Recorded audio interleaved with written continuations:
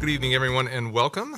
I would like to call to order this special meeting of the Bloomington City Council, Monday, August 21st, 2023. Thanks to everyone here in the chambers and everyone watching online. This is a meeting where we are going to talk, our one organizational business item is item 2.1. We're going to talk 2024 preliminary tax levy and general fund budget discussion. It's our first official budget discussion as a council for the season. So we're going to dive right into it. We've got Kari Carlson, our Deputy Finance Officer. I thought you were the budget director or budget manager or anything. New title, very good. To lead us through this. And Council, we're going to go through it, and I hope you've had a chance to look through the package. Good information there and a good starting point, and looking forward to the discussion as we go along. So I will turn it over to Kari. Good evening. Thank you. Good evening, Mayor. Good evening, Council. This evening on the agenda, I'm going to go over the budgetary approach for 2024, talk about public engagement that we've done and will continue to do. I'm going to talk about some revenue analysis, expense drivers. We have a working model to share with you for preliminary tax levy for 2024, and then talk about some dates for the budget calendar.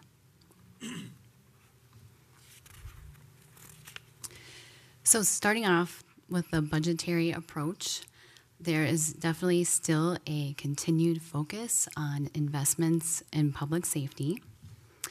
We were focusing on maintaining services that residents value, and also a focus on a strategic allocation of resources. Also, we are working on aligning the budget requests with the city's strategic plan, Bloomington Tomorrow Together. And we also increased public engagement this year. And so, as I said in our approach, that we were making sure that we are aligning our budget requests with the strategic plan. So I have just the strategic plan here, just to remind us that it's the mission statement is our mission is to cultivate an enduring and remarkable community where people want to be. And the three priorities that are there in color are a connected, welcoming community, a healthy community, and a community with equitable economic growth. And then below each one are those intended outcomes. And so those bullet points that are listed there for welcoming community, people can connect with neighbors, that they're welcomed in the city, that residents feel valued. And then in a healthy community, it's environmental health is part of that, human health, of course, and then also safety and security. And then with the equitable economic growth, that the economic growth in Bloomington is more equitably distributed, that there's expanded diversity in business ownership and equitable job growth for workers. So we'll start off here talking about public engagement. So we nearly doubled the amount of events that we were at for public engagement. So we went from 7 to 13 this year. And we also made sure that those were in different locations around the city. They were different days of the week, different times of the week. We also had a lot of department heads and council members joining at those tables, which was wonderful.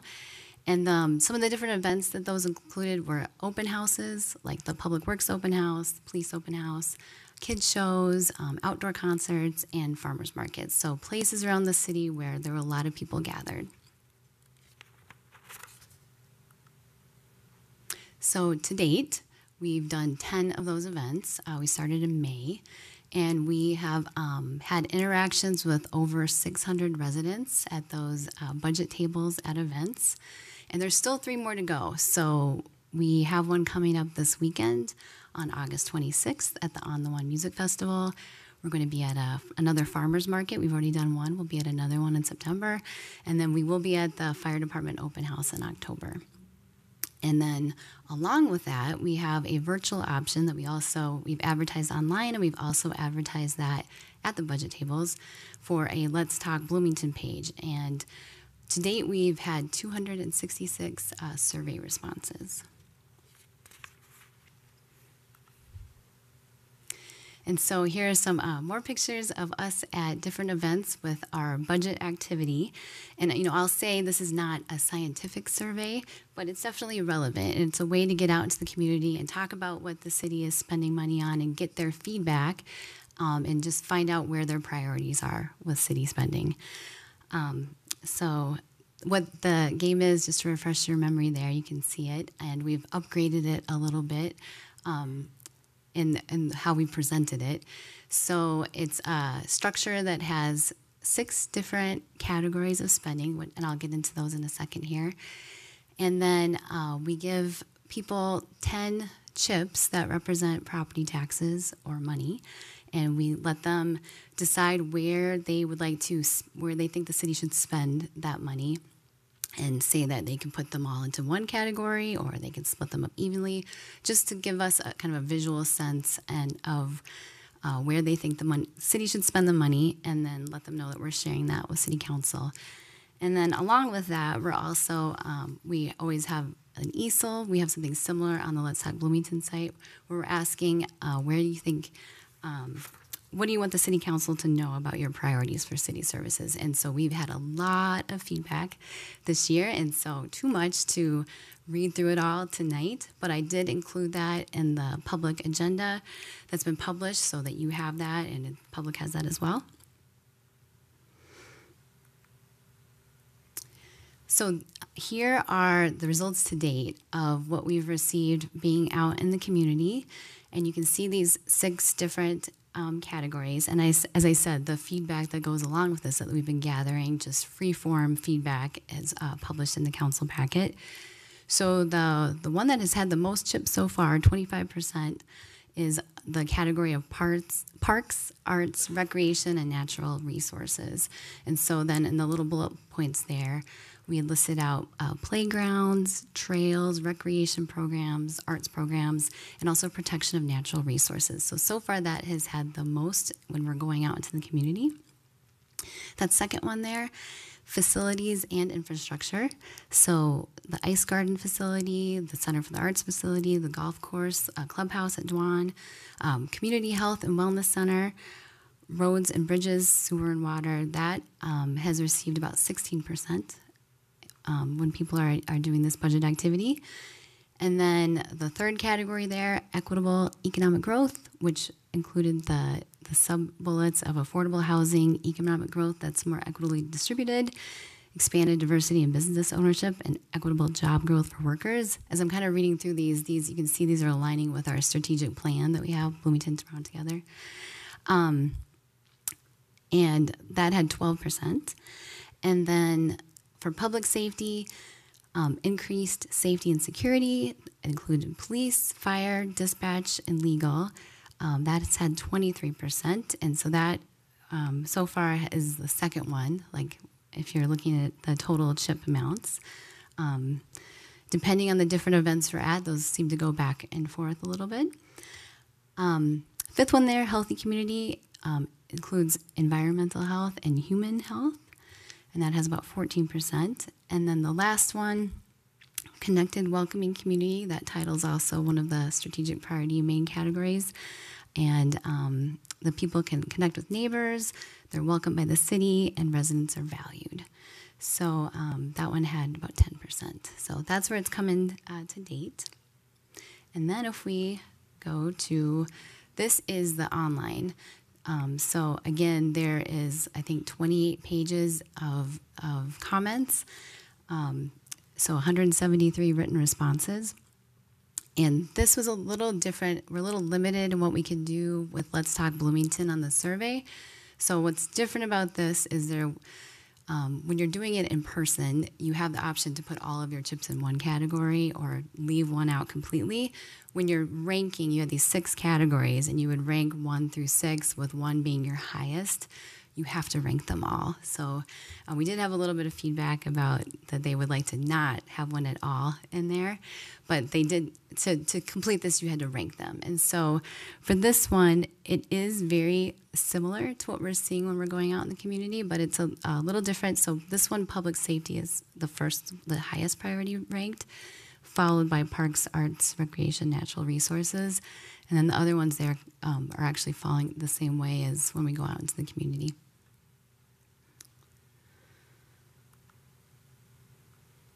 And then just wanted to highlight as well, we heard from the council that you enjoyed or thought that it was a good idea to do some video communications to get out to the public. So as you know, the city assessor, Tim Bulger, and I did a video back in February to give information about the property tax statements and the home valuation statements that were about to come out in March.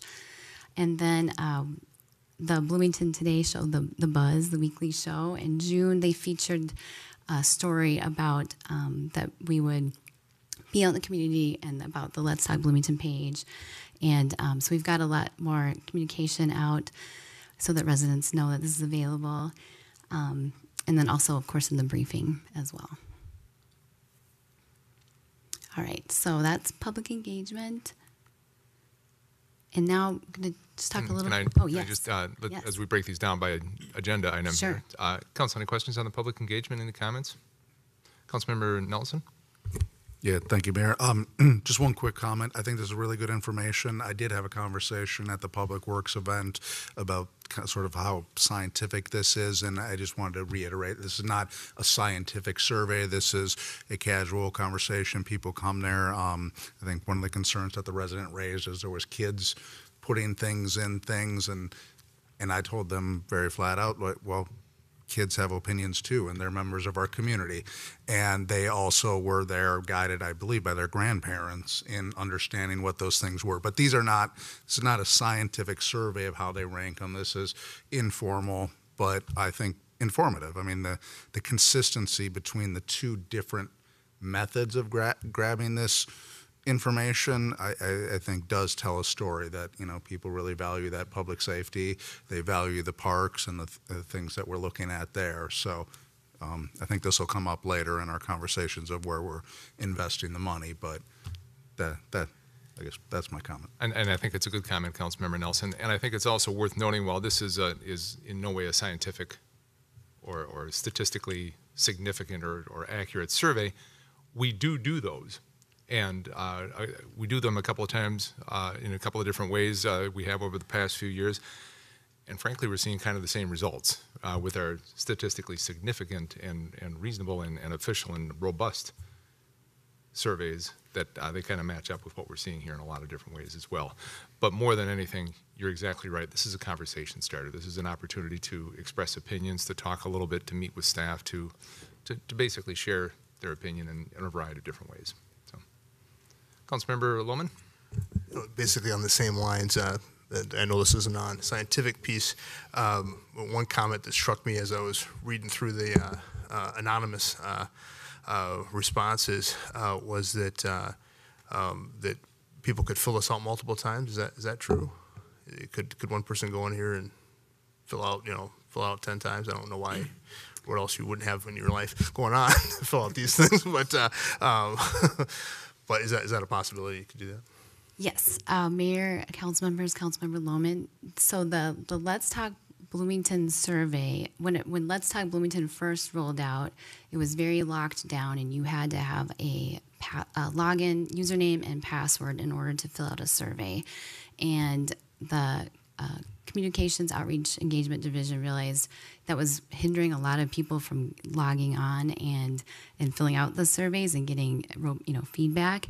So for this survey and some other surveys they've done, they took that off, and so it is anonymous. And if someone did want to go on there and do it multiple times, they could. Hopefully people aren't doing that significantly where it's really skewing the data.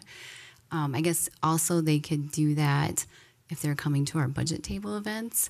Although I've been at all of them, and I don't really recognize that many repeat people, and I usually remember people pretty well. But that, yes, that is a possibility. There, you could theoretically do it more than one time. And then in that same light, there's no way to ensure that these are Bloomington residents either, right? I mean, I can't imagine somebody would have that much of a come in again and fill this out or show up to a table in Bloomington to fill it out. But just so we're all on the same page as we look at this information. We're looking at this, and obviously, Mayor, you stated it the best. The surveys, wow, remarkably come out pretty similar when we do a scientific one. So it's interesting that that there isn't that much variation between the different mediums. Thank you. Thank you, Councilmember. Anything else, Council? If not, we're moving on. We're moving on. Okay.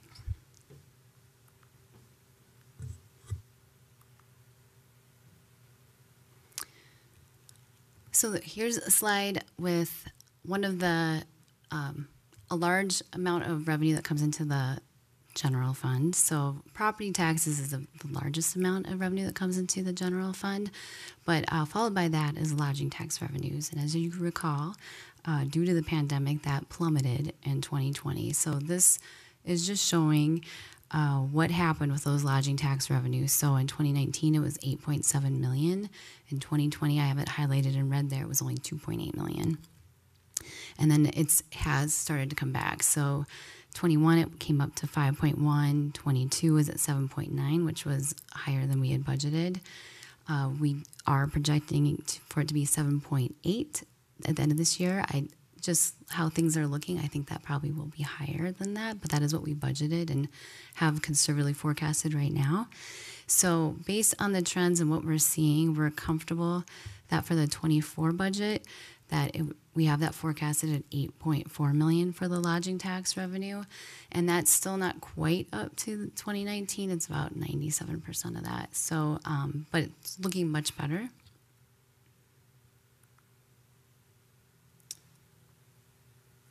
And then just what I just went through, here's another way of looking at that more visually with a line graph. So I'll just point out that red line was 2020, that the green was 2019, and then yellow is 2023 to date. So you can see we're tracking pretty well with 2019 for the lodging tax revenues.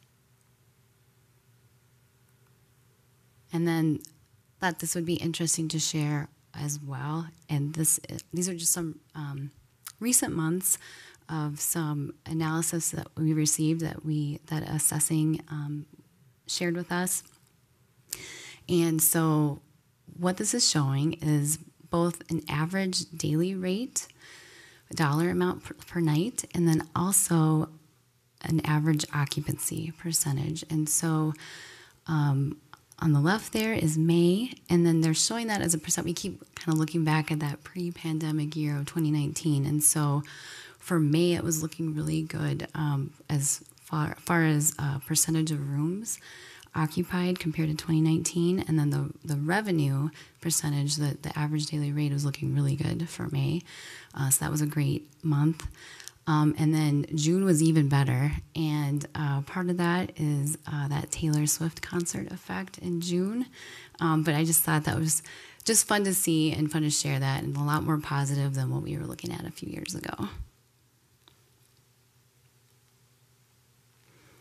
And then mission tax revenue, also a decent amount of revenue, not as large as the lodging tax, but also important, and had gone down quite a bit. As you can see, it went from 1.7 million down to about 400,000 in 2020. And I think most of that was before things shut down. But that has also come back and has gone over where we were in 2019. So that's a really great story. And 2022 was actually higher than our budget. And then we're projecting to be, our budget is 1.7 million for 23. That's probably also going to be a bit higher. And then we have it going to 1.9 million. So we're actually budgeting higher for admission tax revenues than we were for 2019.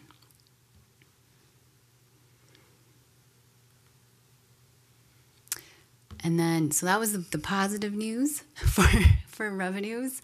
And this, I don't know if it's necessarily bad, but it's just affecting our budget, is that the permit revenues are not as high as we've seen, or we're not projecting them to be as high as we have seen. And you can just see there the actual numbers in 2019, 2021, 2022 was a record year for building inspections. In part, it was due to industry changes for remote office working. Tenants reducing their footprint led to higher than average commercial permits for tenant remodels, as well as an addition of several multi-family development projects, including this Noble Apartments that's shown right there. And then also with higher interest rates on the residential side, homeowners were encouraged to kind of remodel existing homes and pull permits for that as opposed to moving. So a lot of different factors in play there, but for 2023, we're only projecting 4.9 million, and then even less in the 2024 budget. So pretty much the increases that we're forecasting for next year for the lodging tax revenue and the admission tax revenue are kind of wiped out with this decrease that we're forecasting for the permit revenues. Mr. Verbrugge? Thank you, Mr. Mayor. Kari, on the 2023, we don't have the budgeted amount for permit revenues. We're right around what we expect to bring in terms of what we budgeted this year, right? So we're not expecting a shortfall this year. The reduction that we're looking at is a look-forward expectation, correct? Yes, that's correct. We think we should meet budget this year, and we were forecasting that amount in the budget. Thank you.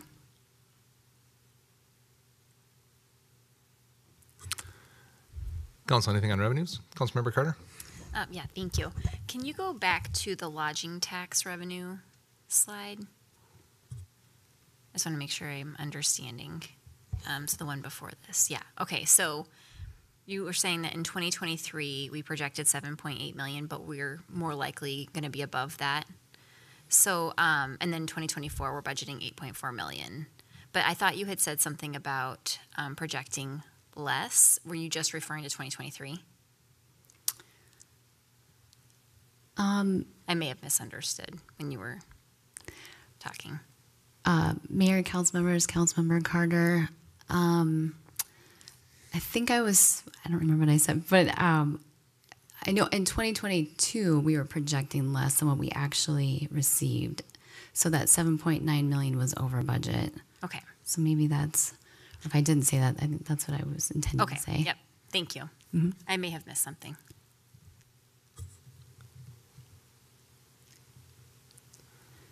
All right. On to expenses. Okay.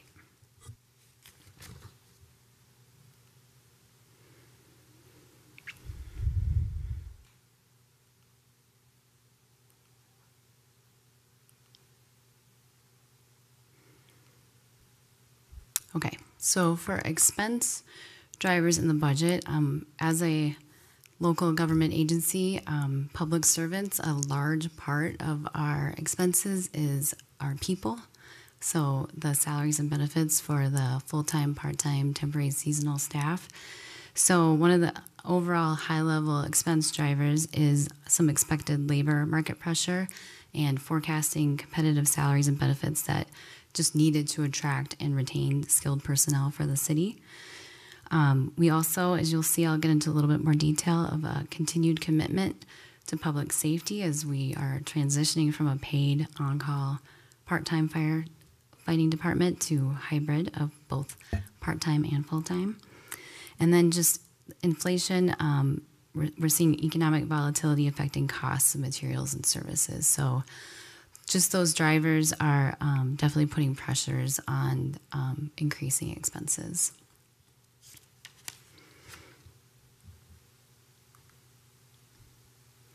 So as I said, this is a budget still focused on an investment in our public safety.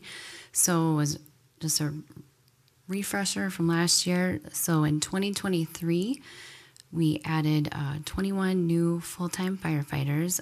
18 of those are funded for 3 years from the SAFER grant through FEMA. This budget request has an additional 6 full-time firefighters on top of that. Then for the 23 budget, that included 4 new police officers and a new dispatch employee, a dispatch training coordinator. And then in 24 budget, that also includes an additional dispatcher. Mr. Verbrugge? Mr. Mayor and council members, Kari, if you just go back to that real quickly. I just want to reiterate again this transition from our paid on-call fire department to full-time, it's actually a hybrid with full-time and paid-on-call firefighters, is going to take us about a decade. So the initial investment last year with the 21 firefighters is dependent on adding about 6 new firefighters each year for about the next 10 years to get us to the level where we have parity amongst the full-time firefighters and the paid-on-call firefighters to achieve optimal staffing. And that's a long-term plan. And I just want to continue to reiterate that for any folks in the community who are seeing this and wondering about that transition. It's going to take us a while to get there. The bottom line is that we just don't have the financial resources to make that significant of a transition in only a couple of years. So this is a long-term plan. This is the second year of the implementation of that plan, and we're going to see these investments subject to council approval for the next probably 10 years. Thank you.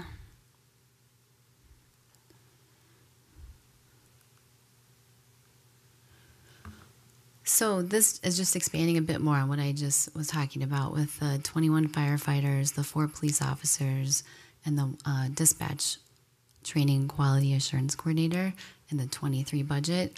Also in the 23 budget, 3 other positions were added. There was a natural resources park keeper, a sustainability specialist, and a human resources representative within, this is in the general fund. And in the 2024 budget, as I said, in the general fund, some proposed staffing changes is to add additional 6 full-time firefighters, 1 additional dispatcher, and then 3, so these would not be new positions, but it would be changing from a part-time Parks and Recreation position to full-time. There's 3 of those positions in this budget request. And so 2 of those Parks and Recreation reclasses are reclassing from part-time to full-time are cost neutral in this budget, meaning that they don't have an additional impact. That based on bringing these up to full-time, they were able to come up with cost reductions in other areas. And then the third one would have somewhat of an impact.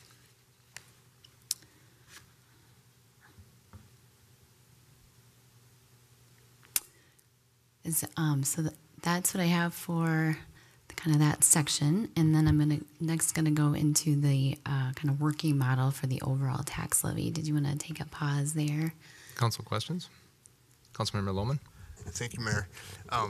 So when we look at that driver's slide, I think there were 3 different pieces there, and I don't want to put you on the spot, so if you don't have the answer for this, this is just a preliminary conversation about it.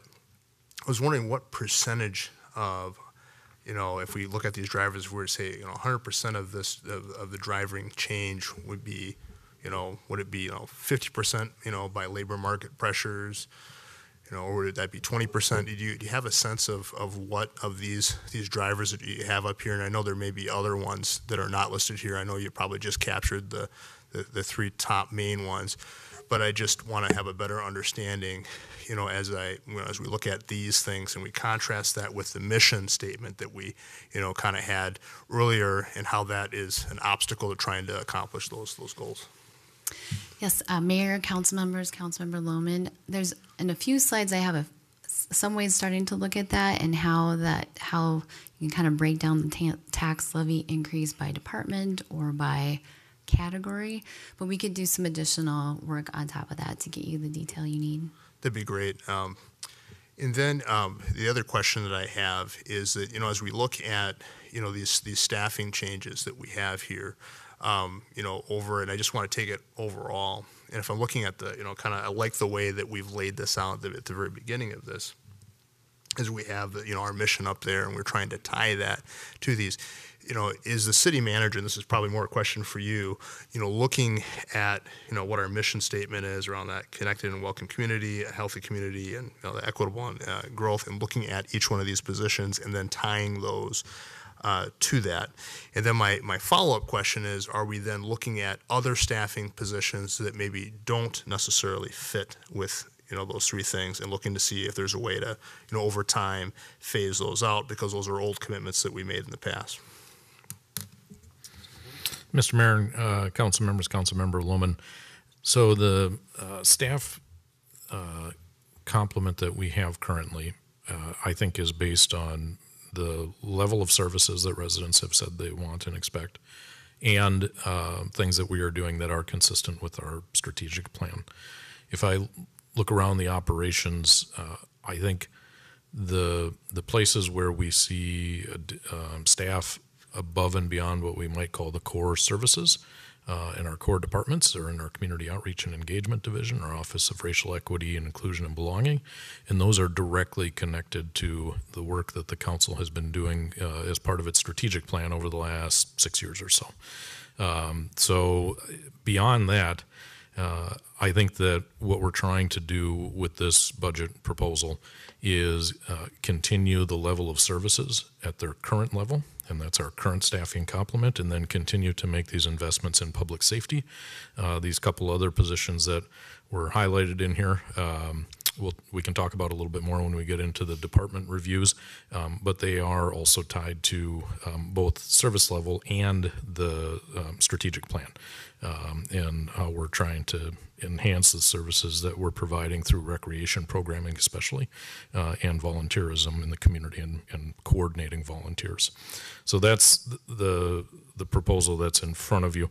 What I would say from a bigger picture in terms of where we're at on staffing, we went through a rigorous process 3 years ago during the pandemic with our budget advisory committee that went through each of the departments and looked at the level of services, and we made dramatic changes in 2020 going into 2021 based on the recommendations of the budget advisory committee, and we did see reductions in both our operating staff and also some of the services that we provide. So we have not, over the last couple of years, just tried to bring those programs or those positions back. What we have done when adding staff is look at what are the demands in the community and what is the council saying they want to accomplish, and adding based on that. So this hasn't been just a bringing back of positions that were eliminated 3 years ago. It's been strategic investment is what's driving the staffing complement now. Thank you for clarifying that. And I know earlier we had a conversation about DMV, because I know there are some folks that are still out there are asking about that. And I think really what I think the question is, that folks have, and I think you've answered this, is at that point in time we're cutting positions for a reason, and now we're adding different positions, and so the question obviously as folks are faced with the pressures of inflation and with a shrinking family budget, we saw that inside of the surveys there. Why can't our city control our budget is the kind of the question, and so I've also seen on many occasions that other cities are also dealing with the same pressures as well, and I wonder if the manager would talk about that at all. Mr. Mayor and council members, Councilmember Lohman, I'm happy to do that. I think that's a good sort of more in the wrap-up phase when Kari gets through the presentation, because I think it is important to put our, the work that we're doing in the context of what's going on in the environment around us too. And so I have some additional information related to that. Councilmember Nelson? Yeah, thank you, Mayor. Just a quick factual question here. The Park and Rec jobs, do we only realize the cost reduction if we move from part-time to full-time? Or would we be able to realize those cost reductions without moving from part-time to full-time positions? Mr. Ruge? Mr. Mayor and council members, Councilmember Nelson, those are realized by moving to the full-time positions, yes. So we wouldn't achieve those if we kept it part-time. Great, thank you.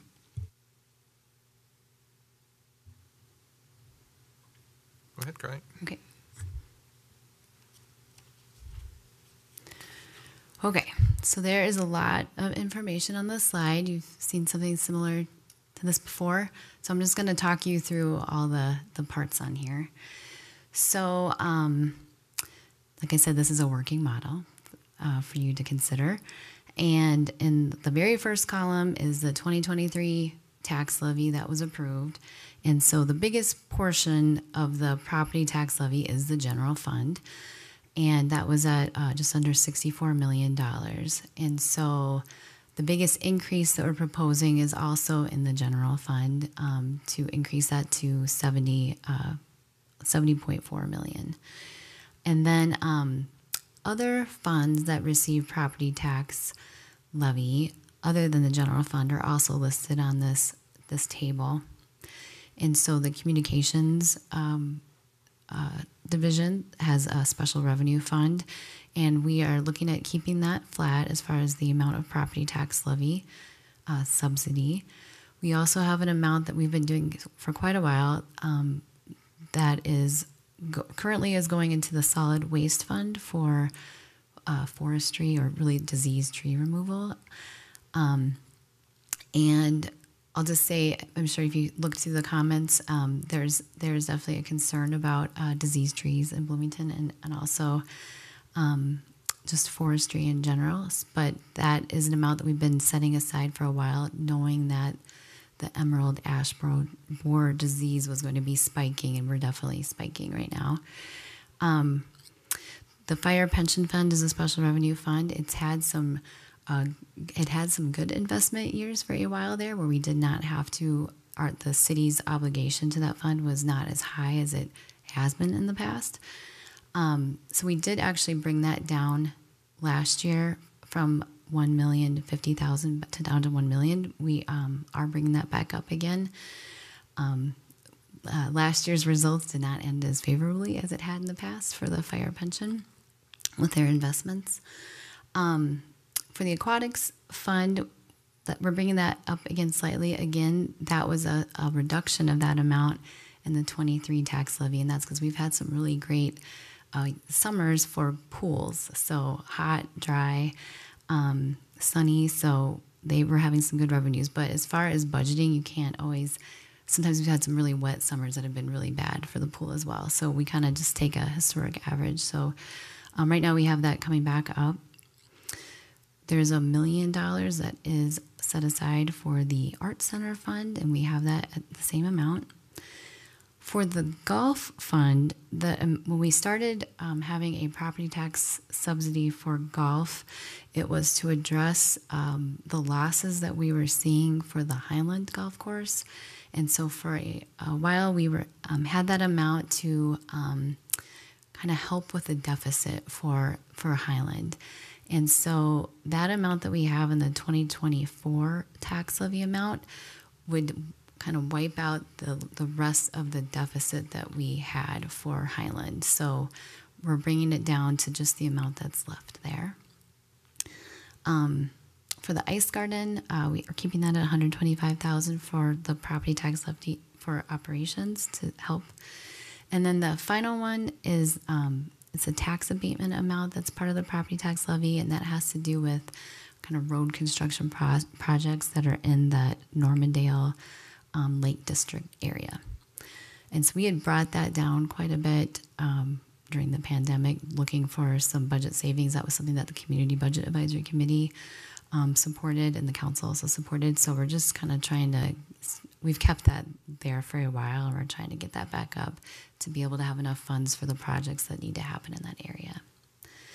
So that's what considered the general revenues. And then the debt service amount, it's not a major increase compared to some other years. If you recall, in 23, we had 2 years of bonding. We knew interest rates were rising. So that's kind of having a bit of an effect in what we have right now that we need to levy for. So all of that together is 9.49% increase overall. And then how that is reflected for a median value home in Bloomington. So that would equate to increasing it by $6.28 a month, so that it would be going from about $111 a month to $117.37 a month. And that is a 5.65% increase to the median value home.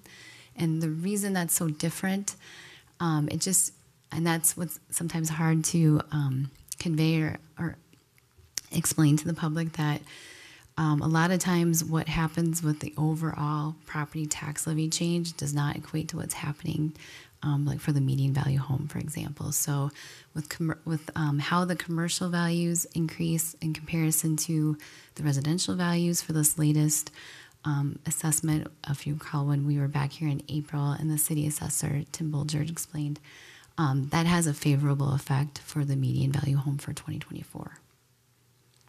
So that was a lot that I just went through. Is there any questions or anything you'd like me to expand on? Councilmember Martin? Thank you, Mayor. Two quick ones for you, and apologies if this lives elsewhere in the presentation. With communications, I know with continuing questions around reduction in franchise fees supporting a lot of that work, is that in there as a placeholder held flat at $400,000, or do we have an idea if we're going to see additional revenue reductions coming in from franchise fees? Yes, Mr. Mayor, council members, Councilmember Martin, we have a long-term model for the communications fund, and we will share that in more detail with the city council later in the year. But in that long-term model, we are forecasting that the franchise fees are kind of staying flat or not increasing much, or maybe even reducing. And so when you're looking at the long-term model, that property tax increase is growing. And some of the expenses that are in there, when we started having property tax subsidizing that communications fund, one of the drivers there was having a monthly briefing newsletter, and that did incur a lot more expense. But I know when I'm out in the community, and probably a lot of you hear this too, that a lot of people tell me that they get most of their information from the briefing, and they really enjoy that. So I think it is a good way to get information out to the community more on a monthly basis. But we're kind of watching to see what happens. There's two different kinds of revenues that are coming into the communications fund. So one is the franchise fees, and that is based on the cost to the cable subscribers. And as their rates go up, it does increase the amount of revenue that's coming in. And as people, if they're kind of cutting the cord and not having cable, then that's bringing it down. And then there's a PEG fee, that's a public education government fee, and that's a flat fee per user. So that one, we're not going to see any growth if cable costs go up. Gotcha. Thank you. And Mayor, if I may take one more on there briefly. This might be more for the city manager. Just to refresh my memory, I know in previous years, and especially coming out of the pandemic, we had committed to a tax levy stabilization fund that we were going to be kind of doling out over time to buy down these increases. Where that is at, if anywhere, and what the trajectory may be if we've got funding for future years. Sure. Mr. Mayor and council members, Councilmember Martin, the tax levy stabilization amount is remaining constant at $1.1 million, and that's a transfer from our strategic priorities fund into the general fund. We had hoped that we were going to be able to sort of gradually ease that down, but given the budget pressures that we have, we're going to rely on the strategic priorities fund for another several years to be able to manage through that. Councilmember Nelson. Yeah, thank you. A couple quick questions here.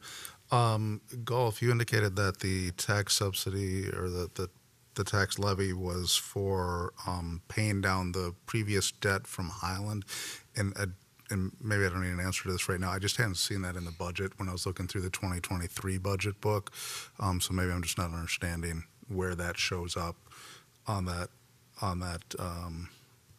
the budget that's in our budget book. So, Mayor, council members, Councilmember Nelson. So, in the golf fund, that was comprised of both Dwan and Highland. And so, it's just one fund. It only has one fund balance. And when we are looking at the budget and the long-term model, we were breaking out the fund balance for golf between Highland and Dwan, and on a long-term model. So, and we can share this with council, like what that looks like. So even though there's still cash in the it didn't go like overall golf did not go negative, but Dwan was sort of carrying Highland. So with the revenues over expenses that they were making, so we were forecasting that out, and we've been tracking, and with the property tax subsidy that we're bringing in, we've been using that to add back to the negative balance that was offsetting Dwan's more positive balance in that of cash. So each year that's getting a bit better, and now we're not having any activity for Highland, so because Three Rivers has been running that, so we don't have any expenses or revenue, and we've just been using the tax levy just to kind of wipe out that negative balance of Dwan. The reason I ask, I mean, when I'm looking at it, we have salaries and benefits, we have material supplies and services, and we have capital outlays. So I just don't see in the expenses in there where that money is going to that working capital. And so maybe that's just something I need to spend a little bit of time individually understanding. Mr. Ruge? Yeah, Mr. Mayor and council members, we can show you the long-term model that we have for that enterprise fund, and that I think does a little bit better job of showing visually how that happens. So then let me ask this more directly. Absent paying back Highland's losses, is Dwan at least revenue neutral? Yes. Okay, thank you. And then regarding the ice garden, there's a $125,000 subsidy, but I believe when I looked at it, at least for 2023, we had about $189,000 for debt service. Is the ice garden revenue neutral outside of capital needs? So operationally, is it revenue neutral to revenue positive? So, Mr. Mayor, council members, Councilmember Nelson, they do require that tax subsidy of $125,000 is needed for operations, and then the debt service amount for the ice garden is included in that bottom line there. It's separated out, so when we have to report our property tax levy, if it's paying back debt, it has to be separated out in that line. So that $189,000 is within that like $7.4 million there on this table that we're looking at. Okay, thank you for helping me understand that. And then last question I had, strategic priorities was mentioned previously. In the levy, are we levying for additional money to go into strategic priorities? I understand we're drawing it some down for stabilization, but are we also, on the flip side, levying? Mr. Mayor and council members, Councilmember Nelson, we have in the past levied funds to go into strategic priorities. We have done that around $300,000 to $500,000 previously. We are not recommending that we levy for strategic priorities this year. Good. And that was we started this process assuming there would be a component of the levy going into the strategic priorities fund, but based on where we're at right now, that was one of the first reductions that we made. Okay, good. Thank you. Appreciate that information. And one more quick question before we move on. Looking at the ice garden, the $125,000. So debt service aside, and if the local sales tax should pass and the improvements are made, will there be enough efficiency found in the more efficient systems, the more efficient cooling, everything that goes on to reduce that $125,000 that is needed for operational costs? Mr. Mayor, council members, let's ask that question again when we do the Park and Recreation Department specific discussion. I think we're a little bit early to know how much savings we're going to realize in operations as a result of the new mechanical systems. And likely having solar on the building and other improvements that will make to Bloomington Ice Garden, I think it's safe to say that we're going to experience reductions in utility costs and operating costs, but we don't know what level that's going to be with more efficient equipment.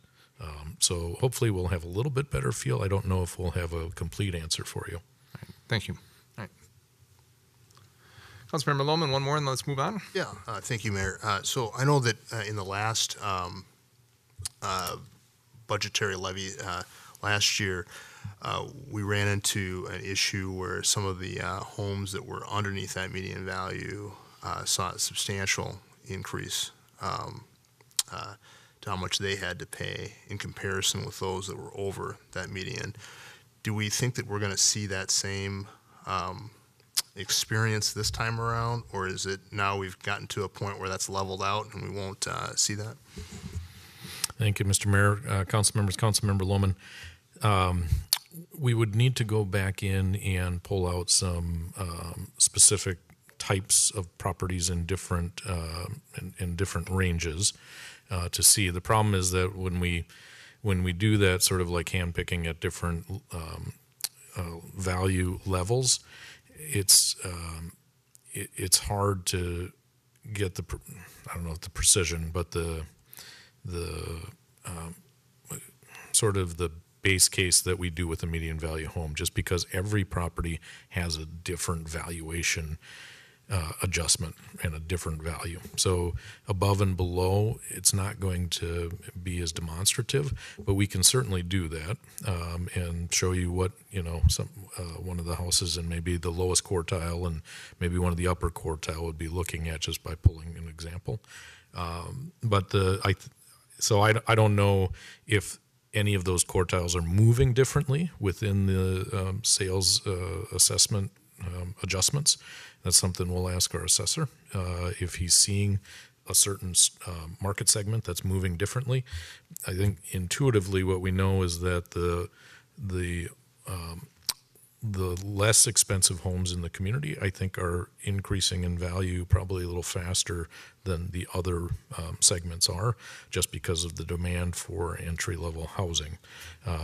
We've heard information before in presentations from our housing team that we have fewer than 100 homes, I believe, now that are less than $200,000, and we're going to see those probably pretty disappearing from the market pretty soon, just because of those valuation increases. So we'll work with the assessing team and see what kind of information. Yeah, and I understand that it's very similar to the survey that we looked at, that it's that can be misleading. It's not scientific and that kind of thing. So I think we've got to be careful as we couch that. But I think the thing I believe this was Councilmember Nelson, you had brought this up last time, last cycle around, and so I would be interested to see if we could look at those comparisons from the year previous to this year, if there's a way to look at those same homes at all, and to see what those comparisons were just for the impact, just so we can understand. I know that's one of our, we talked about that mission that we talked about at the very beginning, in terms of, so I'd be interested in that. Thanks.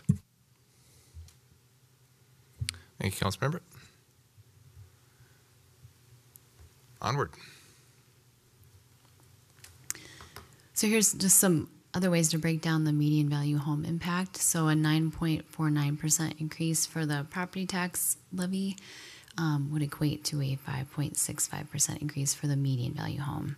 And then also for the median value home, that's $1.45 more per week, $6.28 per month more, or $75.34 per year.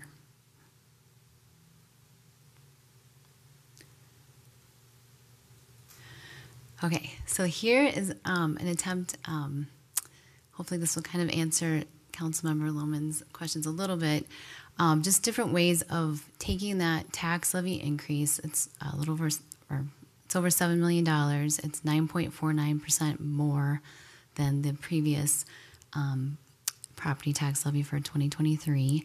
And this is taking it and splitting it out by departments.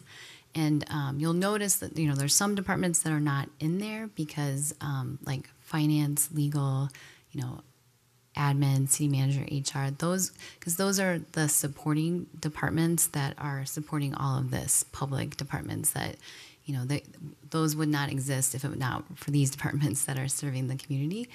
And so those are kind of allocated within all of here.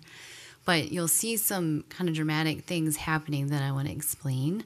I'll just start off at the top. The reason that community development seems like such a large increase for a tax levy is because, so taxes are not the only type of revenue that come into the general fund. As I said, there's the lodging tax, and there's grants, there's admission tax, and the permit revenues. And the permit revenues, when we're looking at a tax levy impact by department, those permit revenues are in community development. So since their revenues have gone down so much, like the amount of taxes that they require to support the service has increased. So if that makes sense. So that's why community development has a part of this increase in tax levy is basically because here shown with community development is that permit revenue reduction. And then Parks and Recreation and Public Works, it looks like Parks and Recreation has this huge increase and Public Works is going down significantly. And that is because the Park Maintenance Division has moved. They actually moved this year physically, or as far as how they're reporting is in Parks and Recreation. So Park Maintenance is now part of the Parks and Recreation Department instead of Public Works.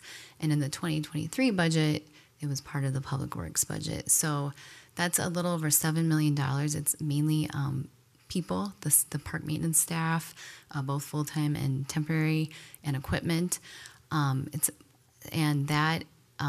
That shift is what's making the Park and Recreation jump so big and for Parks and Recreation, and then why Public Works has such a significant decline. But so that's what those are, and then we've got police and fire, and so between police and fire, that's like 4.6% of that 9.49% increase there. So that's split out by department. Okay, and then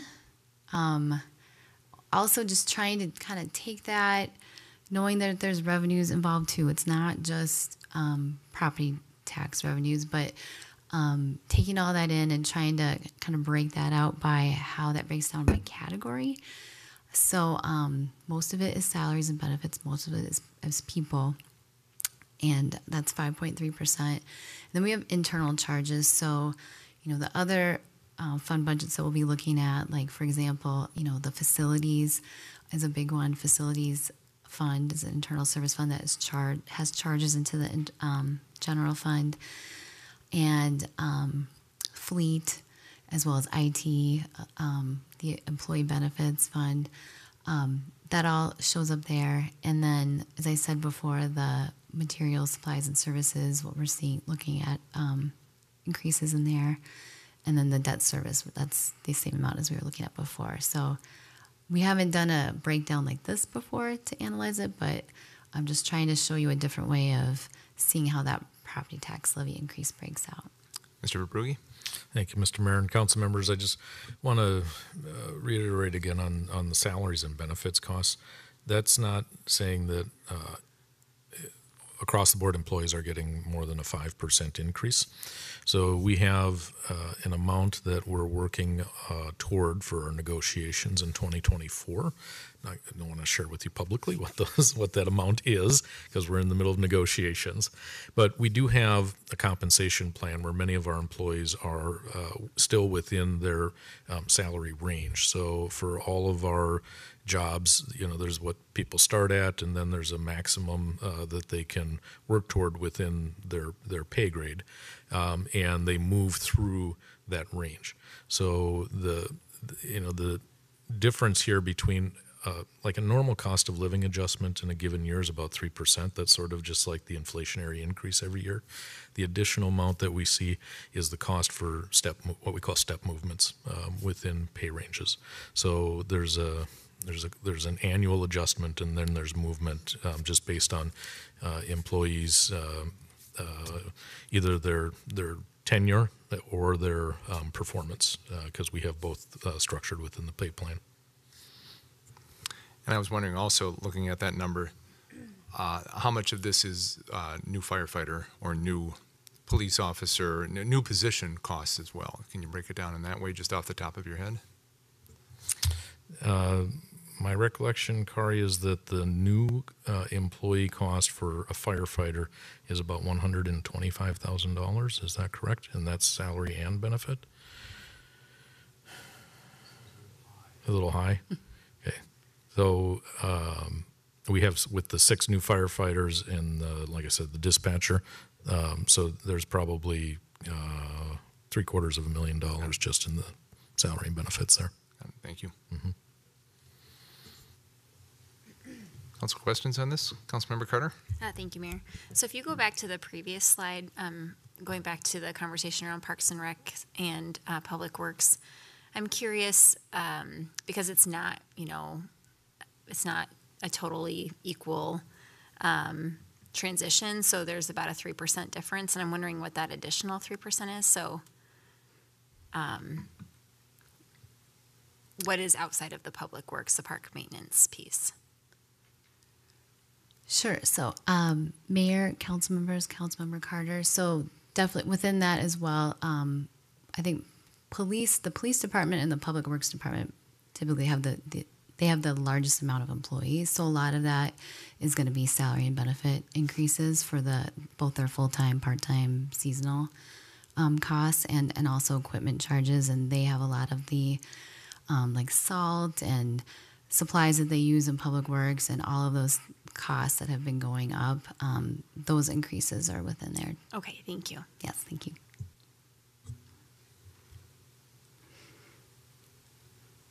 Councilmember Lohman? Thank you, Mayor. So,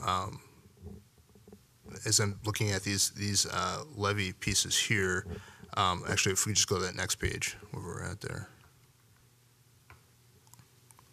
So I'm looking at this here, and so I'm thinking about fire stations. I know at one point, a while back, we had all those capital expenses that we had, laying out. I think we had a big chart.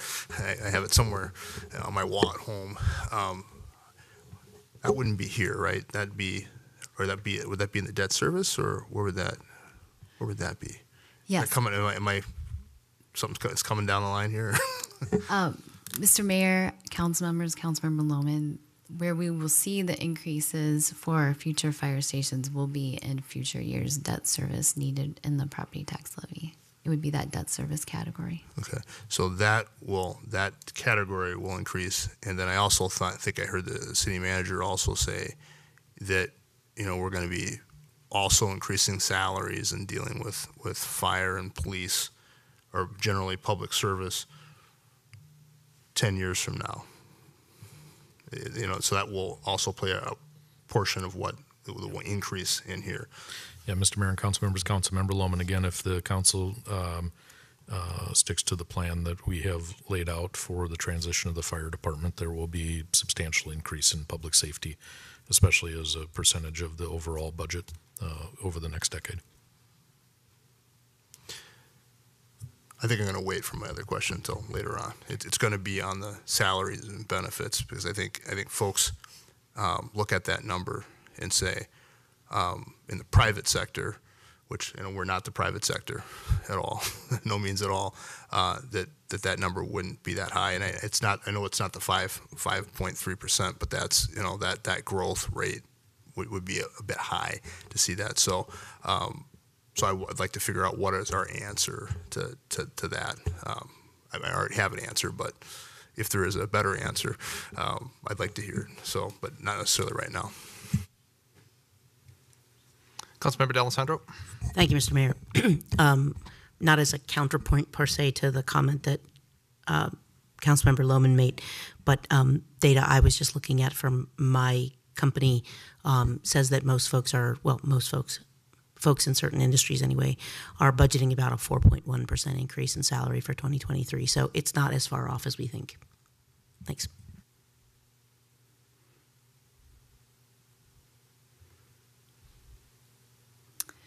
Okay. So the last thing I have here is just, I've shared this with you before, but just bringing this budget calendar forward, and have worked our way a little way through it from the last time I shared it back in April. So we've had the kickoff. We have had, the lockout of the departments entering in their requests and reviewing everything. We've had the all the departments have had meetings with the city manager. And here we are talking about the preliminary tax levy with our special meeting. So September 18th will be when the preliminary tax levy will be set by the council. And then October we'll be having some discussions, some presentations from the 4 utility funds for you. And then also similar to last year, some more in-depth presentations from the departments. What I've done tonight has been very high level. And that will go into depth, especially like in fire and police and parks and recreation, public works. And then November is when the 2024 utility rate public hearing will be scheduled. We'll have another meeting very similar to this on November 20th, getting ready to have the council hone in on the final tax levy and budget. And then the truth in taxation public hearing for the 2024 tax levy is scheduled for December 4th. And then all along there, we have public engagement at the bottom. And I think that's my last slide. Yes. And now we get to start discussion. That's what we've been doing all along. But that's fine. It's fine to do it along the way. Councilmember D'Alessandro. Thank you, Mr. Mayor. I had a quick question on this particular slide on the engagement stuff. Obviously, post tonight, there'll be a point of view in the public sphere. What are you doing differently in your outreach over the course of these September, October timeframes that are more pinned in on, hey, here's what we proposed. What do you think about that? Are we on the right track? That kind of thing. Is there an opportunity to go from kind of a generic, like, what do you care about, right? To say, like, we heard you, we've adjusted accordingly. Now, what do you think? If there's an opportunity to do that, I think that might be a really good idea, just so that people know that we're asking them to react to what we now have put out there in the public space. And I just didn't know if you were prepared for that or if you had any thoughts on that. Thanks.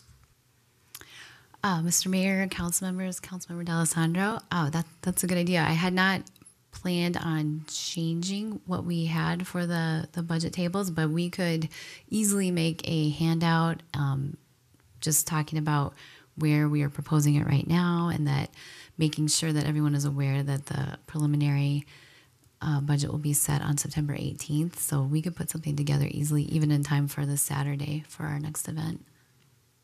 Yeah, if it makes sense what I'm asking about it, it's just I would like if we could pin it, come in a little bit closer in, right, on our pinning down, like, okay, here's what we're thinking, what do you think, and give people the opportunity to react to that, and also ask questions about it, right, that we may not get from our constituents. We don't always have the expert opinion, whereas you and the folks that man these tables have a much better point of view on that. Thanks. Councilmember Carter.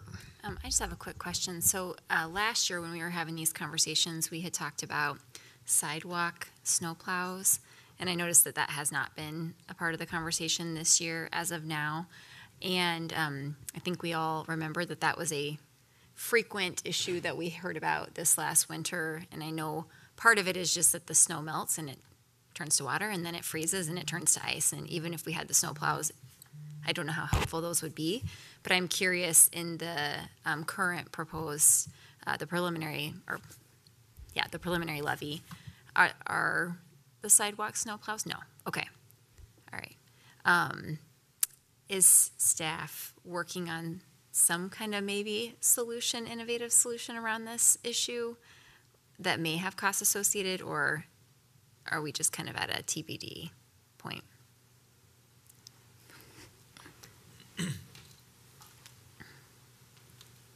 I know it feels like it's almost an impossible situation because of, but I think the honest answer to that is that the budget submitted is exactly the same services that we were providing last winter. So no change to the way we're doing that work. Okay, thank you. Councilmember Nelson. Yeah, thank you, Mayor. Just a few questions. A couple years ago, we hired someone to do grants, and sort of the expectation was that at some point they would start to bring in additional grant revenue. Is it possible to get information about if we're getting additional grant revenue through that position, how much? Is there more that we can do in that area? Mr. Mayor and council members, Councilmember Nelson, yeah, we have had this discussion at the staff level as we are looking at alternative funding opportunities, outside funding opportunities.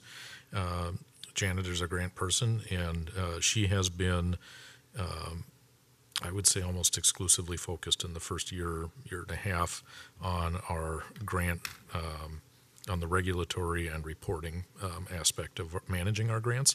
So we haven't gotten to that point yet where she's actively working to go out there and secure or apply for other grants, working with departments to do that. It's on our work plan. We don't have the capacity for it just yet. Okay. And I appreciate that. And I think from our previous conversations, the big burden was the federal grants, obviously, that were extraordinarily large dollar amounts that had a lot of burden in terms of compliance. So my hope is as that unwinds, I mean, obviously we won't be getting that money, but that will free up some time to go after some additional money out there. So appreciate that you're working on that. Community development, dropping down to revenues, I mean, to 3.9 million. At what point do we look at expenses if we're going to be 33% below where we were previously in terms of the number of projects and permits and things like that? Obviously, if we don't have the permit revenue, that probably means we don't have the projects. That probably means that there just isn't quite the workload there. And is that something that we're looking at going forward, or is this just a temporary blip? Mr. Verbrugge? Thank you, Mr. Mayor and council members. Councilmember Nelson, that's a really good question. And I think the thing that sometimes folks don't understand when they're thinking about these permit revenues is that our revenues, the fees are based on the valuation, okay? And so what we're expecting is that a lot of the large, high-value projects are going to slow down, not necessarily expecting that smaller projects are necessarily going to slow down. So the number of permits may not fluctuate that much. So just to give you an example, from 2021 to 2022, our residential remodel permits actually did decline by 30. But the revenue went up by about 500,000, just because people were doing larger home expansions. Commercial, however, we only did 61 more permits from one year to the next, but it was $122 million difference. Okay, so the number of projects isn't probably going to change so significantly that we'll be doing a substantial fewer number of inspections. It's the valuation which is driving the fee that's received. I appreciate that. It's almost like the paying permits based on valuation doesn't make a lot of sense, but Noted. but I understand that's state law, and we're complying with state law. So it's a totally different subject. One of the things that we've talked about in the past, and is it okay if I shift just quickly into discussion? Obviously, this is a significant amount of money, and we're going to hear about this from people, and we should hear about this from people, because I'm hearing about it from myself, from my wife, from my friends. This is not a nothing budget in terms of the increase, and we're going to do everything we can to manage that. I know that as a group, but one of the things that I hear from people is, okay, if our priority is our fire department, and it absolutely has to be that hybrid model. I think Chief Seal has made the case for it.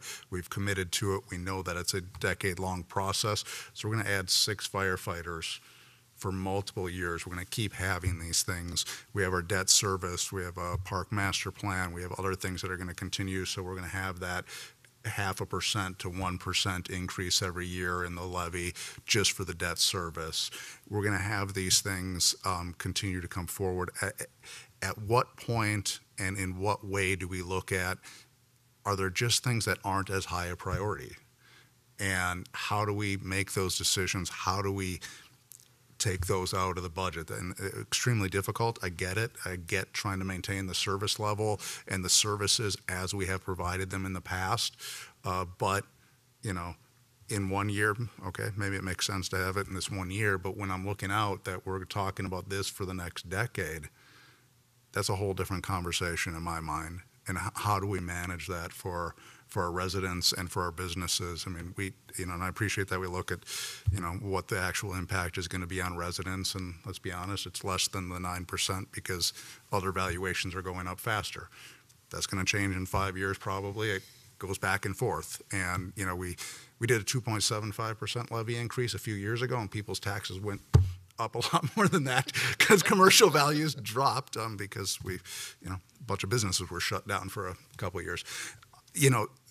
And let's be mindful of our business community. I mean, they pay these things, and they pay significantly, and that's not nothing. So I guess my question is, how do we find areas where we can cut back, where maybe we don't need to do it, where maybe it isn't as high a priority, and what is our process for doing that?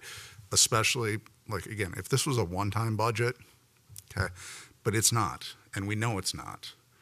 And we've I think done it. I mean, staff's done a great job of prepping the community for the fact that we're converting from a paid on call to a hybrid with staffing model in our fire department, and that's going to cost money. We were out there very clearly about the parks master plan, and you know what?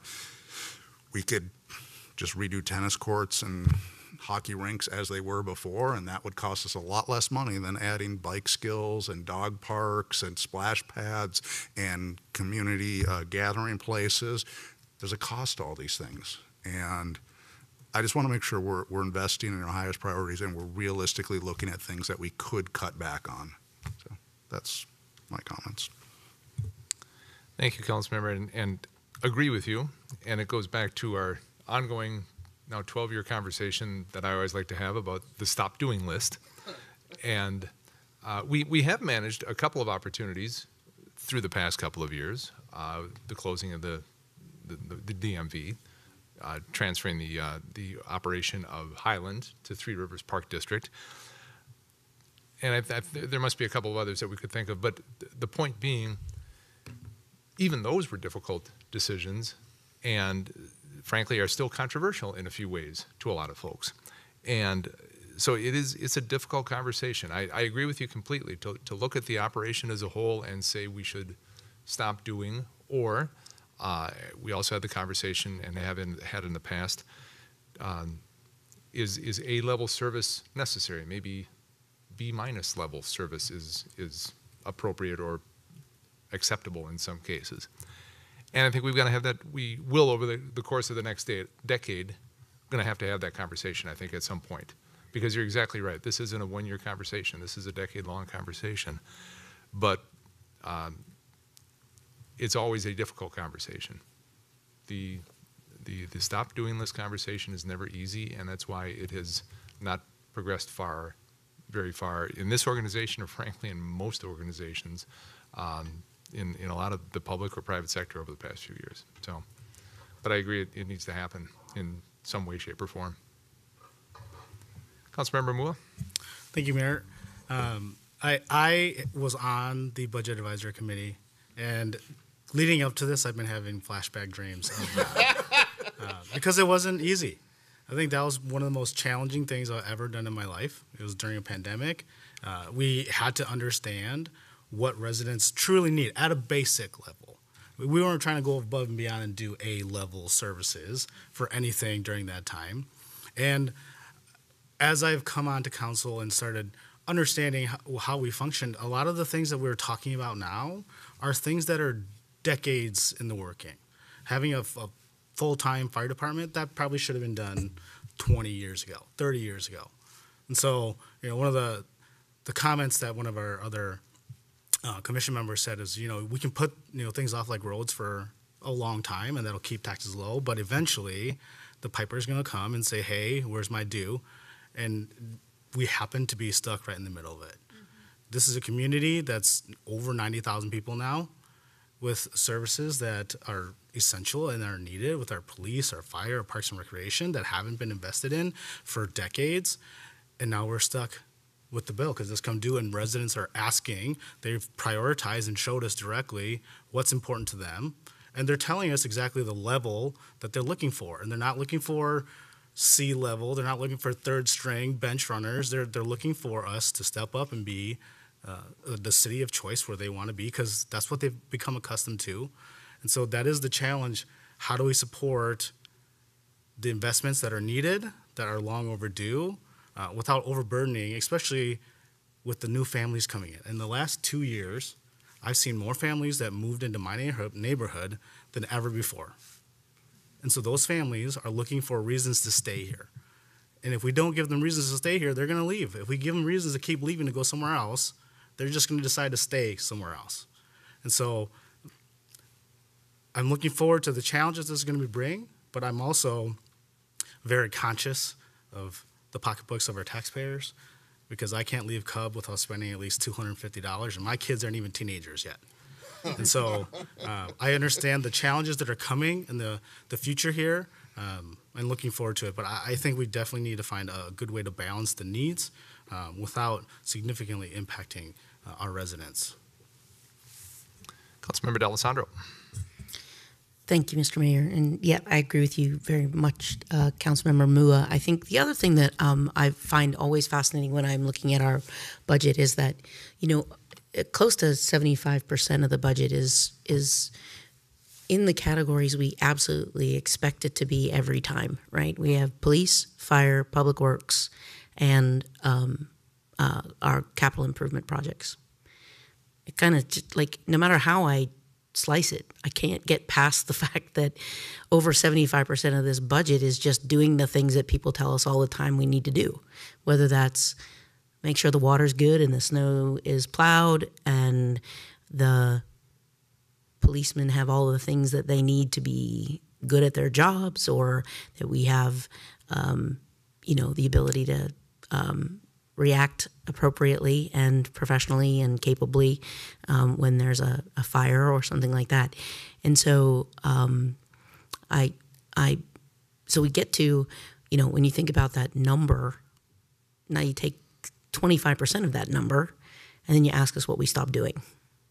And truthfully, if we divided that by not even including the commercial folks, we divided it by the 23,000 homeowners that pay taxes on a per taxpayer basis, it's not very big. And it gets hard. It gets really hard because you almost feel like you're picking nits, if you will. Because, you could maybe, like a good example of this was, as Councilmember Carter mentioned, maybe we stop plowing residential sidewalks because, by the way, we're not supposed to be doing that anyway, because in our actual ordinance it says residents are responsible. So maybe we stop doing that. Okay, sure.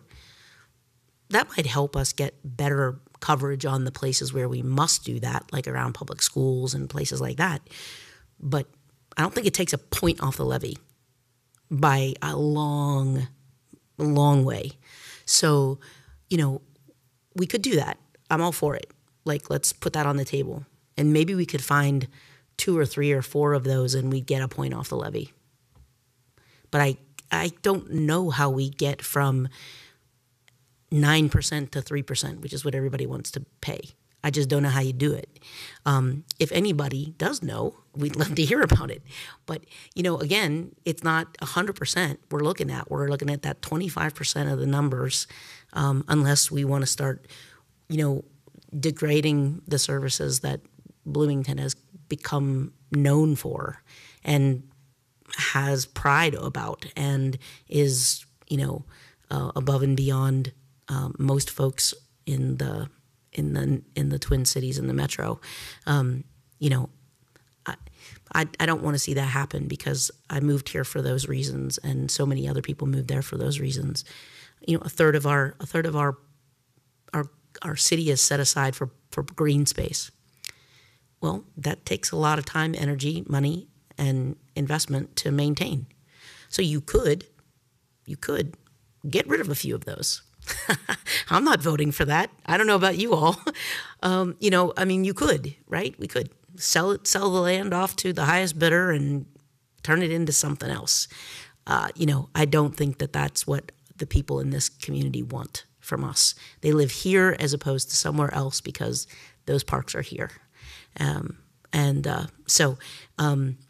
just I'll just put it out to anyone who wants to sit down and help me figure out how to find places to cut. But we're not talking about, 100% of this 9% number. We're talking about 25% of that 9% number on the table. Thanks. Thank you, Councilmember.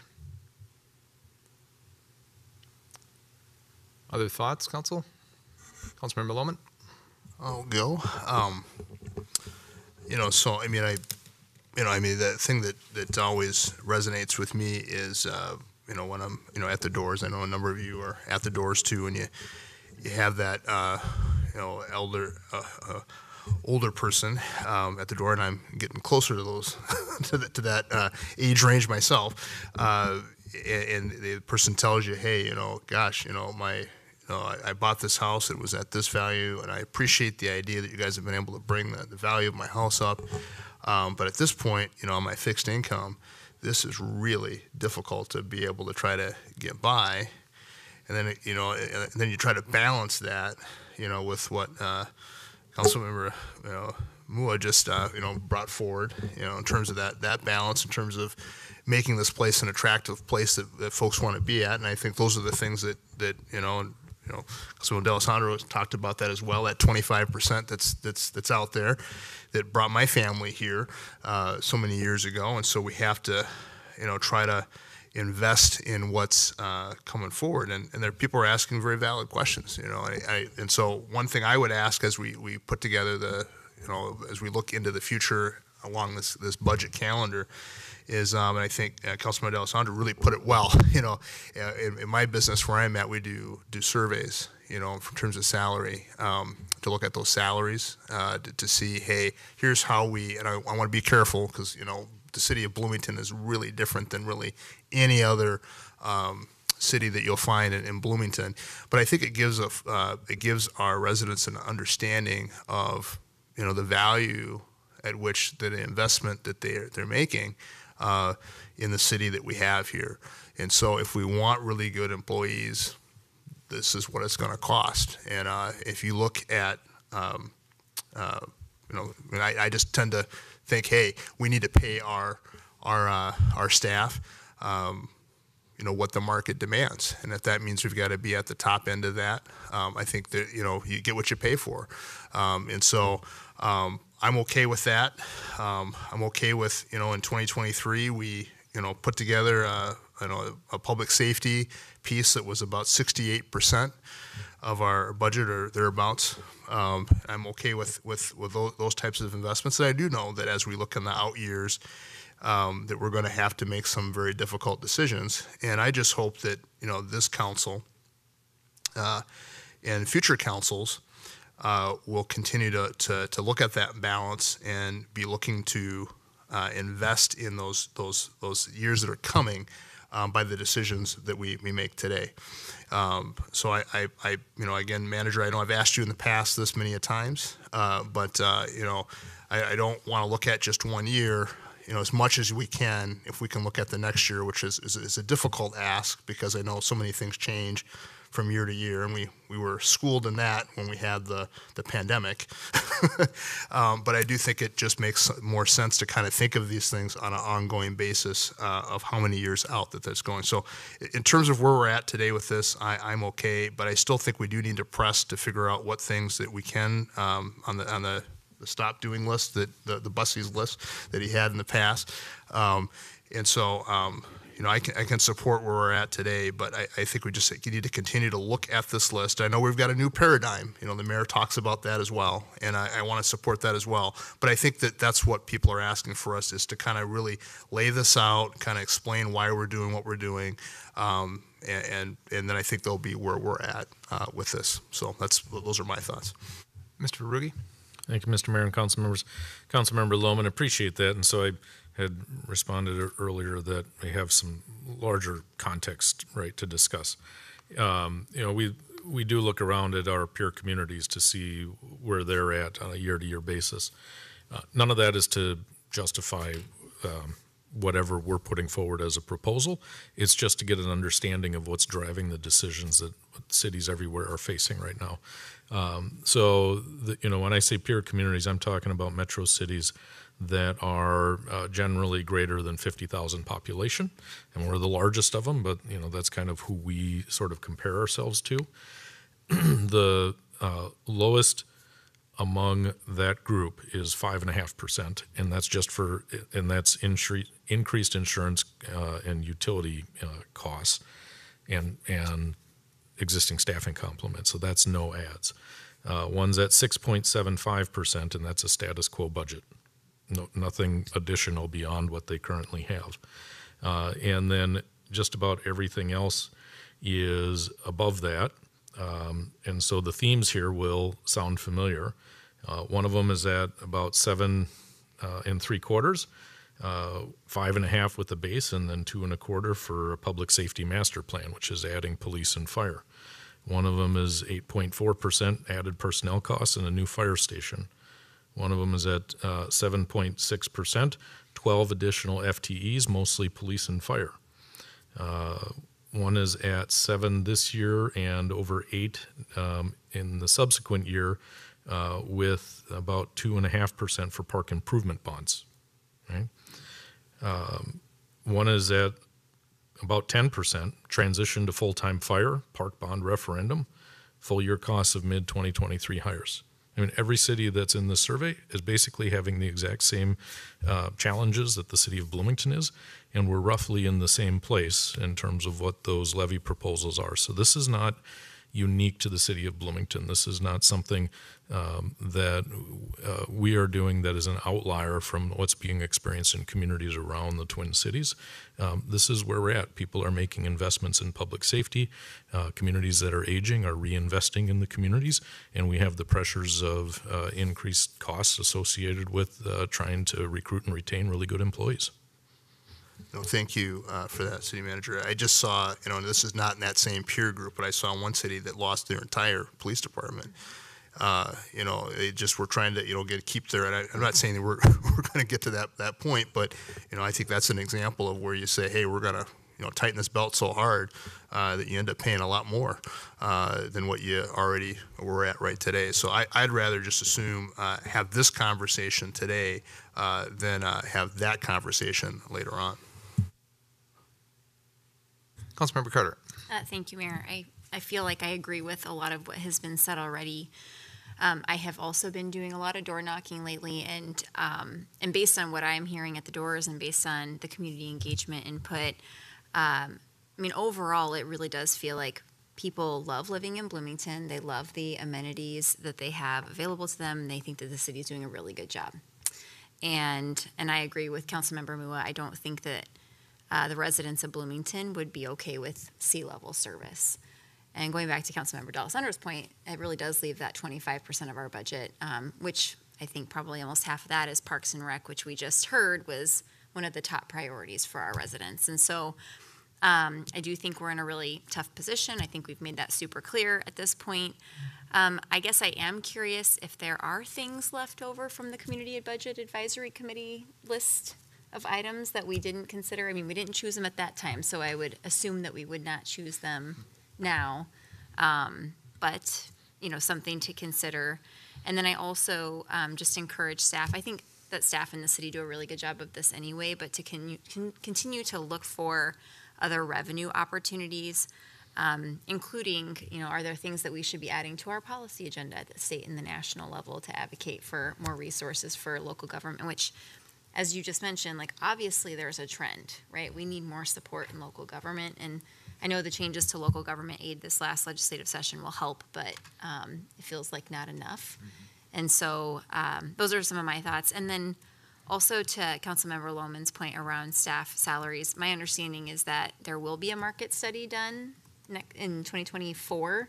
And so then I think that we'll have a better sense, too, of how we compare to cities around us, and that'll be helpful.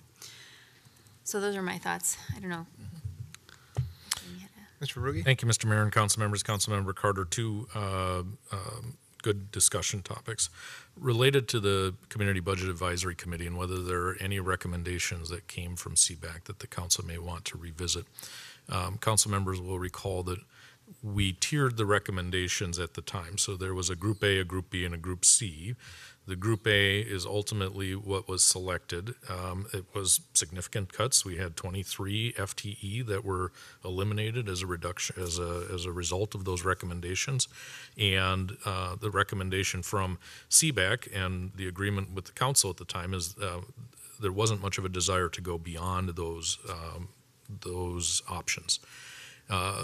You might recall last year that the CBAC issue was raised again if there's something, and we shared those recommendations. I did not hear anything back from council members that there was anything in that Group B or Group C that folks were interested in pursuing. We can certainly recirculate that, and if council members do see something there, we can pursue that during the course of conversation here over the next couple of months.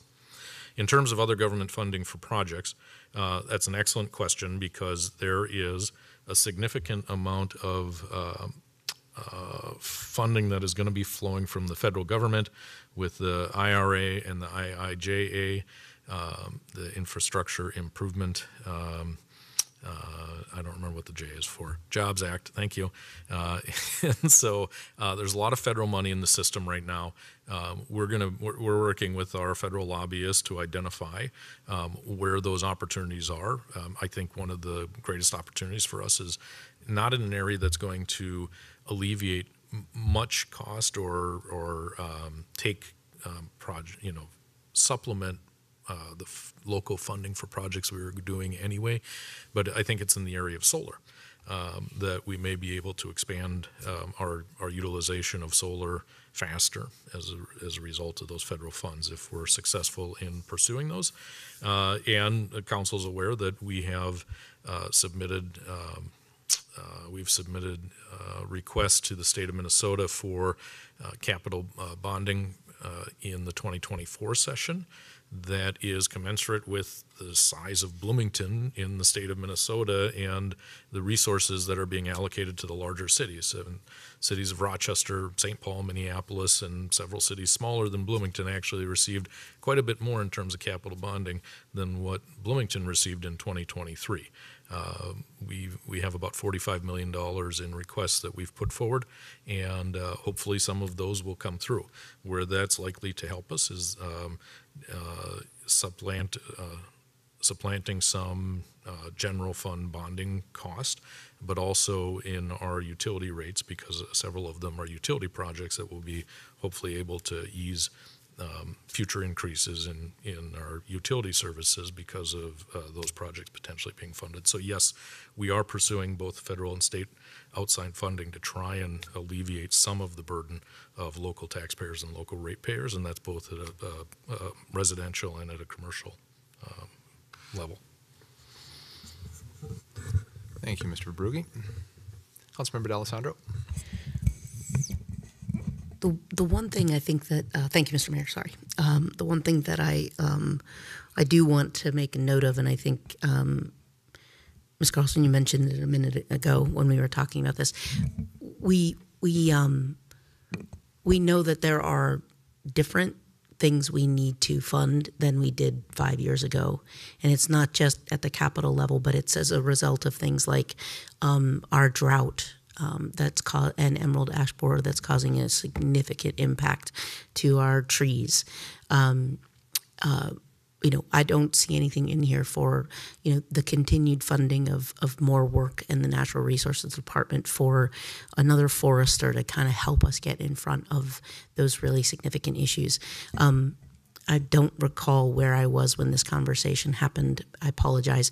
But somebody that I was talking to recently, maybe it was at National Night Out, actually told me that they were driving down Lyndale Avenue and one of the trees fell over right behind their car. I mean, if it had been within 5 seconds on either end, it could have been a significant issue.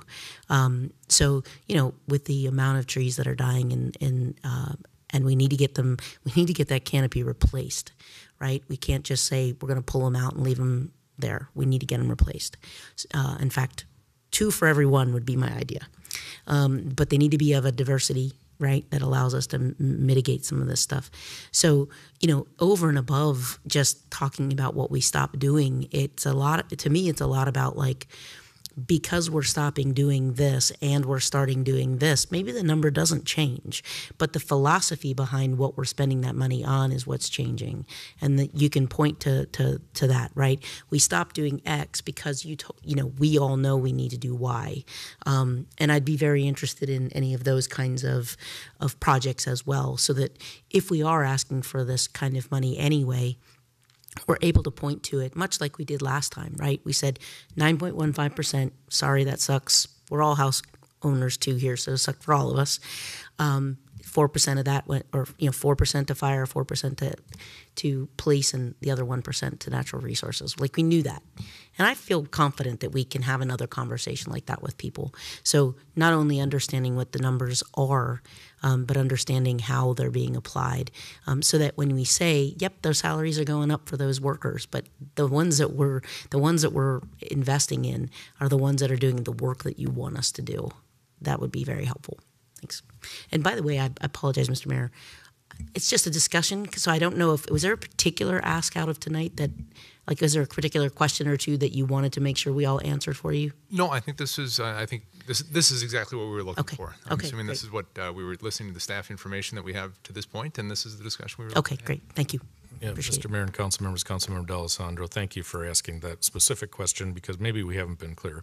So the next step for us, obviously, is that we're going to come back and ask the council to adopt a preliminary levy, which is required by the end of September. I think we're looking at our meeting on September 18th is when that action would be before the council.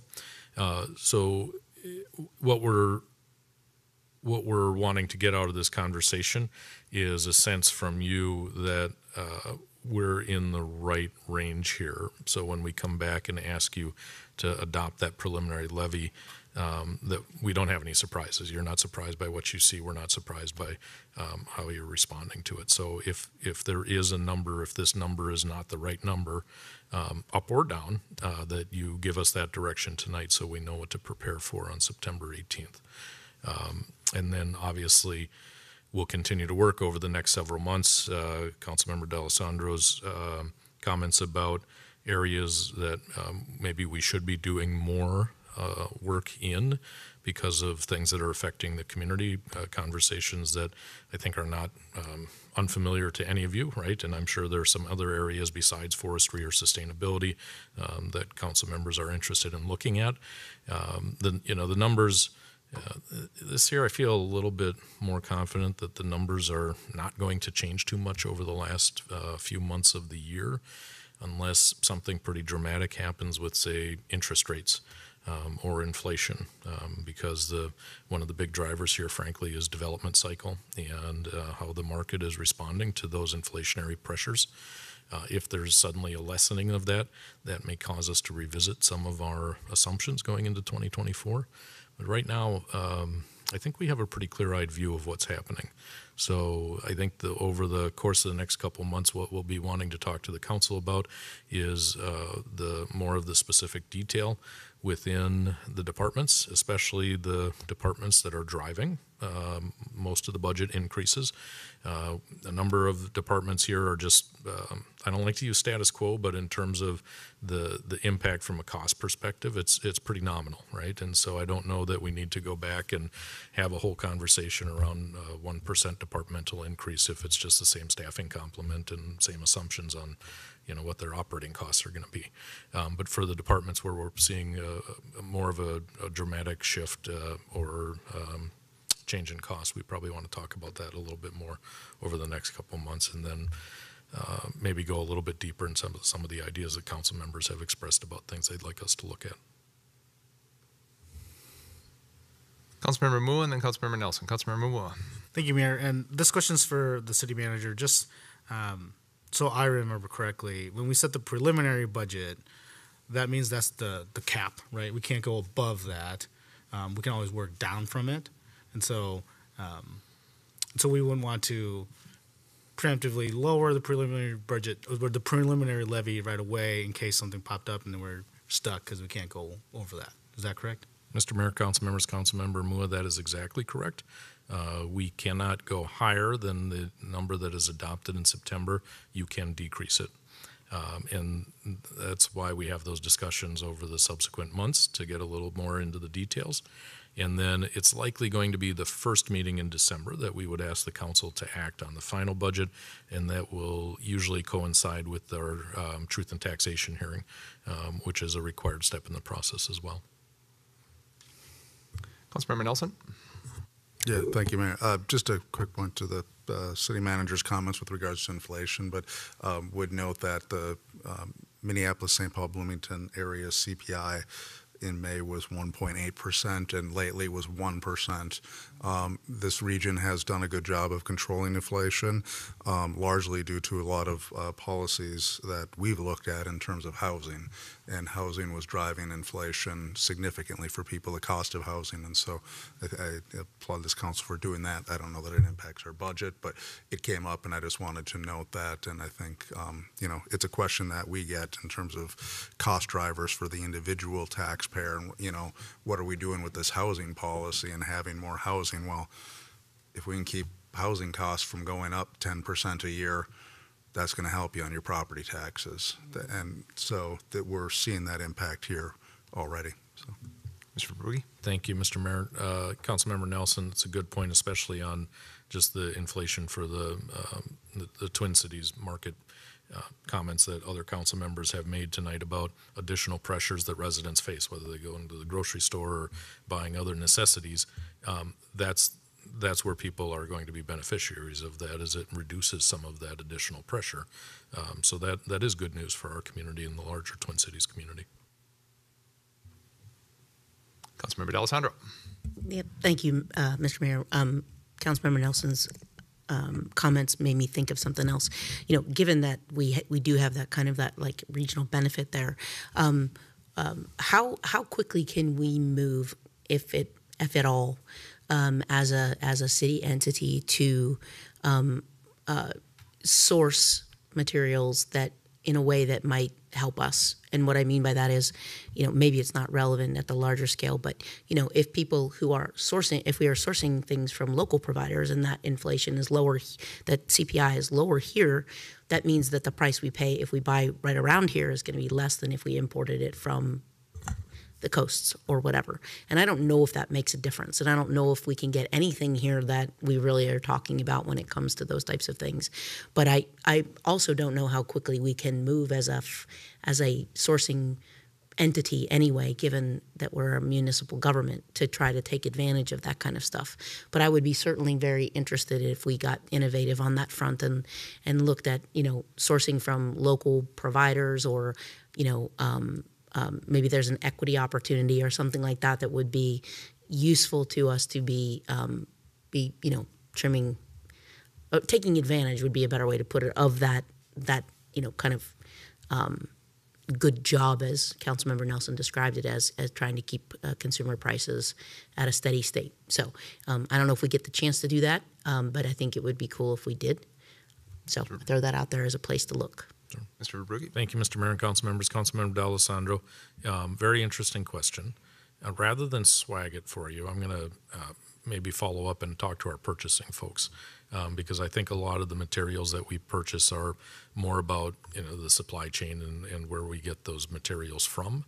But the comment about locally sourcing things or incorporating an equity component into our purchasing is actually something that is in our work plan for our racial equity strategic plan. And we are planning on participating in a study that will help us get the data at a local level to justify the creation of such a policy. But we have to have data, and it takes us a while to get that data, and those studies are not done on an annual basis. So we'll probably jump in with some other cities in the region to do that kind of study, and so I think we're probably a couple years out before we know that.